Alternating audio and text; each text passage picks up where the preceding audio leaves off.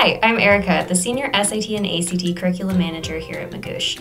If you're watching this video, it's because you want to get a leg up on the ACT by learning how best to use your allowed calculator. And that's a great idea, but you have to be careful. There's a lot of articles and videos out there about calculator tricks, but they aren't necessarily useful unless you want to risk getting kicked out of your testing center. In this video, I'm going to go through 5 ACT calculator tips that'll help you make the most of your allowed calculator without jeopardizing your ACT test score. Tip number 1 is to be critical about when and how you use a calculator. An important thing to know about the ACT is that no question is designed to require the use of a calculator. In fact, using a calculator on many problems is going to slow you down or cause you to make mistakes.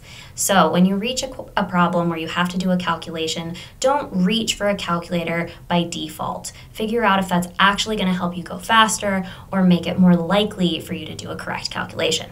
Now, if you do decide to use a calculator on a problem, make sure that you're using it wisely. Make sure that you're writing steps down in between calculations and not just doing 5 steps in a row on a calculator and making a mistake in the first one that cascades. Similarly, if you do a calculation on the calculator, do a quick logical check afterward to see if what you got made sense. Tip number 2 is to know the rules regarding calculators on the ACT, and there are quite a few of them. So an important rule is that calculators are only allowed on the math section, so they are not allowed on the science section. They're also not allowed on reading and writing, but that's not quite as important. So any math that you're doing on the ACT science section, you need to make sure that you can do on paper or in your head without the use of a calculator. So don't practice ACT science using a calculator at home. Another rule is around which types of calculator are allowed on the ACT math section. Some very popular calculators are not allowed at all, and others are allowed only with specific modifications. Now, the ACT calculator policy is on the ACT website, so I highly recommend looking at it before you go into your test day so you don't end up with your calculator taken away. And if you're not sure, you're not totally positive if your calculator is okay, it's never a bad idea to bring a backup calculator. Finally, downloading programs to your calculator or saving information to your calculator in advance of your test is not permitted on the ACT. And this is the reason why a lot of calculator tricks videos and articles are not going to be applicable for this test. So if you're seeing tips related to saving things on your calculator, know that that video is either related to the SAT or it's recommending that you break the rules. Now, some people do get away with breaking the rules on the ACT because maybe their proctor isn't looking quite as closely, but if you do this, know that you're taking your score into your own hands. Tip number 3 is to practice with your calculator before your test. One of the mistakes that I see students make is getting a new calculator right before their test and then not knowing how to use it when they get to the test center. And that's going to cause you more harm than help. So make sure that when you're practicing in advance of your test day, you're using the actual calculator you're going to be using on your test so that you know what you can and can't do with it and so that you're comfortable using it for your test day. Speaking of things your calculator may be able to do, let's move on to tip number 4, which is to use the graphing function on your calculator. Now, graphing calculators are permitted on the ACT, again, provided it's one of the permitted makes and models of calculator.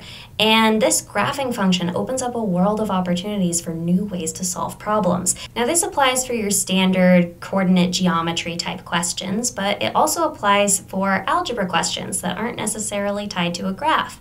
So instead of finding the roots of a particularly nasty quadratic, instead you could plug it into your graphing calculator and find the x-intercepts. Instead of solving all the way through a system of equations, you can plug it into your graphing calculator and find the intercepts. Now, a quick note, if you don't have a graphing calculator, that's okay. Again, you don't need a calculator at all on this exam. If you have the opportunity to get and practice with a graphing calculator before your exam, I do recommend that. But again, tip 3 is important. So if it's a choice between a familiar calculator that you can't graph with and an unfamiliar calculator that you can graph with, I would recommend going with the familiar non-graphing calculator. Tip number 5 is to use your calculator to back solve. Now, if you've been studying for the ACT for a while, you probably know the strategy of back solving, which is instead of solving a problem straight through, you instead take the answers and plug them back into the problem. Now, a lot of test takers shy away from the strategy because instead of doing one problem for the answer, we're doing up to 5 problems, one for each answer choice. And this may be true if you're doing it all on paper, but that's where our calculator comes in. Because back solving turns this into simple plug and chug arithmetic instead of complicated algebra, this is something that we can do quickly and easily and simply on our calculator. So while we are doing 5 different calculations, they go incredibly quickly and you can solve the problem much more quickly and with less pain than you would with algebra. Again, tip number 1 applies here. Make sure that you're using your calculator carefully. So you probably don't need to write anything down if it's simple plug and chug, but doing something like a logical check can ensure that you're not making a mistake and picking an answer too early based on a miscalculation. And those are 5 tips for using your calculator on the ACT that won't get you booted out of your testing center.